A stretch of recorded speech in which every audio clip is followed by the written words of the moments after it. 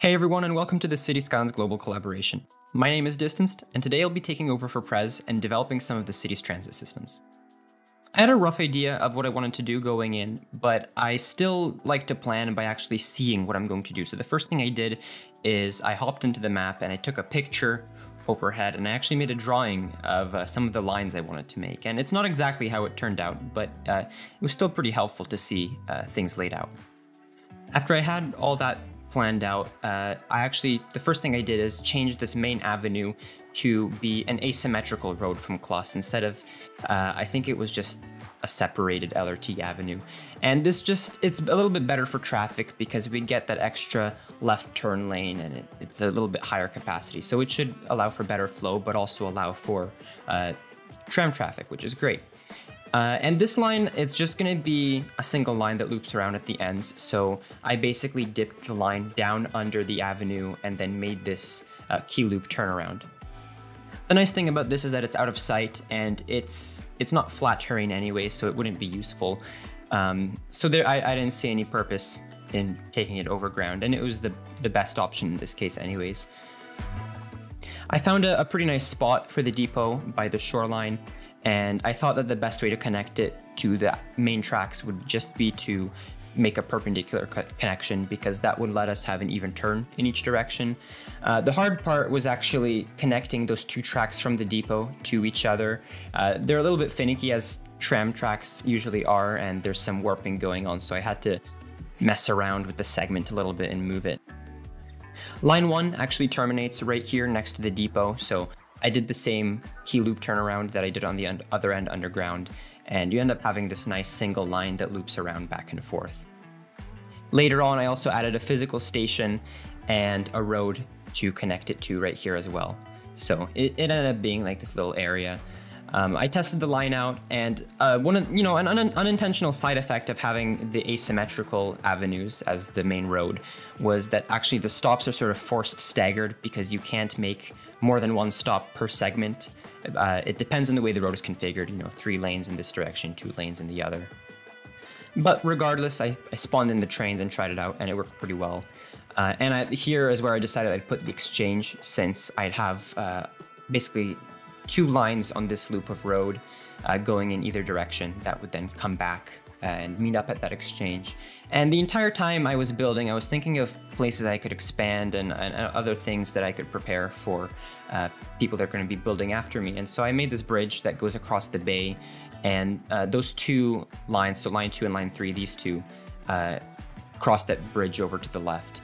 And on this stretch of road, they're both going in the same direction. They loop around in a different area. So what I ended up doing with one of the lines is spacing the stops out more.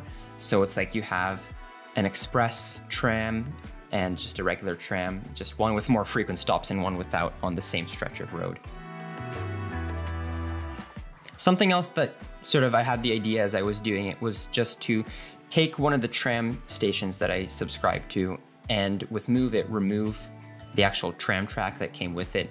And as I found out, it was the perfect fit for this road I have here, for both the trams and the cars to squeeze through. So it ends up being this nice integrated station, and I decked it out in all these signs and decals, since, it would be so cramped if you have a single tram there, you can't have any vehicles pass it or anything. And so it's, maybe not the best design, and I imagine that driving there would be a nightmare, but it's interesting, and I thought I'd stick with it. I actually ended up detailing literally every tram stop I made, but it would take way too long to show all that. What I ended up doing with all the tram tracks too is laying down these tram foundation networks just for that little extra bit of detail, because usually you have some sort of foundation for the track of a tram. You wouldn't lay those rails directly into the asphalt, even though that does exist. I wanted to do the foundation. I think it's a little bit more modern. These are really finicky and really tedious, since you need to place a node of the foundation at every node of the road, and you need to match up the heights and everything. It was a little bit more tricky at intersections like this, where the tracks branch off and you need to match the curve. You have to layer them too, since there's Z fighting going on if they're on the same Z level. But it's nothing too bad. And I think all in all, it was worth it because now when you look at the tram networks, they look pretty real, I think. The tricky part with these is really when there's a terrain change since the map isn't perfectly flat, but that's not the only thing I tortured myself with. I decided that every stop along the main, I think it's Murray Avenue, would have a custom animated destination board. And these basically have multiple frames and these switch over. And I basically had to line all the text and all the icons up, make sure they're the same size so that when it does change frame, none of those icons move around. And I spent hours on that trying to match it up and all the line colors. And I think it was worth it. It's a really nice piece of detail. And when you look at the stops, they're interesting. So this is that station by the turnaround near the depot. And I try to detail this one too as much as I can. This is a pedestrian overpass I'm building with a modular pack of walkways I found in the workshop. If you combine these with procedural objects, then the limit is literally your imagination. You can scale these up, stretch them out to fit your needs. It's really awesome. And they're colored really well too. They're not too intrusive, and I like the little yellow highlights. And so I just use them to get from one platform to another, and I have them on either side. And to actually deter people from crossing across the tracks, because people still do that, I put a bunch of glass barriers, and I ended up doing that at every stop. That's pretty much it for the LRT or trams or whatever you want to call it. I did detail as much as I can. But then after that, I moved on to doing the rail network. And so this is the Neustadt here, and I hope I'm pronouncing that right. I'm so sorry if I'm not. And it comes with a bunch of single tracks, but I removed those and replaced them with double tracks just to save on networks and for organization and just ease of use. The middle track, I actually replaced with an LRT track or tram track. It's an LRT track from Klus. And it's just one of my dumb ideas, I guess. There's no real purpose for me doing that, but I thought, hey, it would be cool, you know, have something original. So this goes forward, it goes further into the map and then under an interchange. And I thought that it would be an interesting form of rapid transit, but you know, I didn't end up making any lines with the trains or that stretch of LRT track. So it'll be interesting to see what the other guys do with it. So this is the main and I guess only rail overpass on this side of the station. And that's because this is the only road that crosses over to the other side. I spent some time on this, getting it to look all nice with these arches from Revo. And that's something I really like about the railway mod. It's just the diversity and how much versatility you have with the networks you choose, because you can really fit any situation. There's so many out there. These two tracks on the end of either side, so these single tracks like the one I'm moving right now, I ended up removing and joining them to those double tracks a little bit earlier on, just because they didn't really have a purpose, and those double tracks go in separate directions to join back to the main line. The idea is that you could have commuter rail or some sort of passenger service by branching back off of the main line into a different line. But I sort of left it up to whoever will decide to do that. So there's a lot of options. And I hid these floating tracks on this side with just this, I think it's a wall for Revo's rail yard. He has some pretty nice walls. And after I had those in place and a little bit of terraforming, I found out that I just have this random river on this side.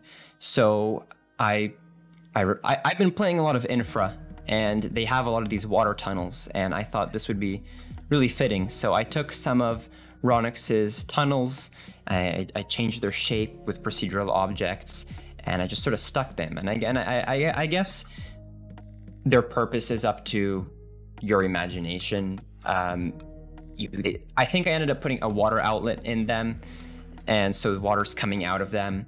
I think it would make a little bit more sense if it was pumping water in, and you know, that would be the water supply for the city, but it doesn't really matter. It looks cool. I stuck some lights onto it. It looks pretty great. Keeping up with my level of detail, which, you know, may be unnecessary, but I'll leave that up to your judgment. I stuck some of these little, I think they're Japan rail underpass buildings or something like that. I don't remember the name, but they fit really well. They're flat, so you can just clip them right in. And I stuck them under those arches to fill some blank spaces.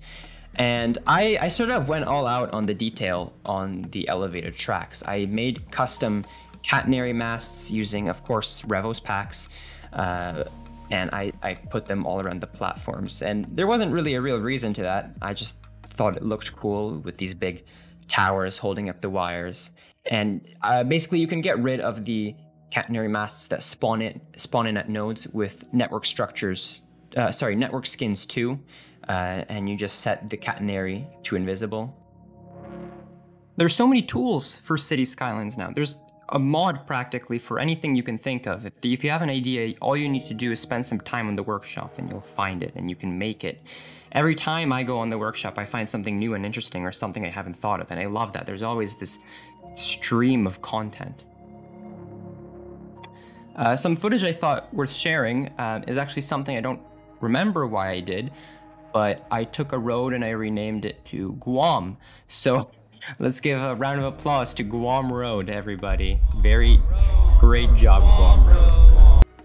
Now, GUAM Road is something truly special, but the last thing I did is actually connect those station tracks to the main line, which you can see here going across the map. And it's basically just a T-junction, so you have the double tracks going out in each direction, and the LRT line goes under the main line and out under an interchange. And that's all it really is. And I upgraded this arched section that goes over Murray Avenue to this metal truss, and I think it came out looking really well. It gives it this nice metal industrial look. Anyways, that's about it for my side of things for this project. I hope I left enough for everyone to work with. It's detailed, so there's that at least. I'm really excited to see what everyone will do with the things I left and where they'll take them, because everyone has such great ideas. So that'll be really interesting to see. This series continues daily, and tomorrow's video is going to be by Taser here, so keep an eye out for that. And I'll see you next time.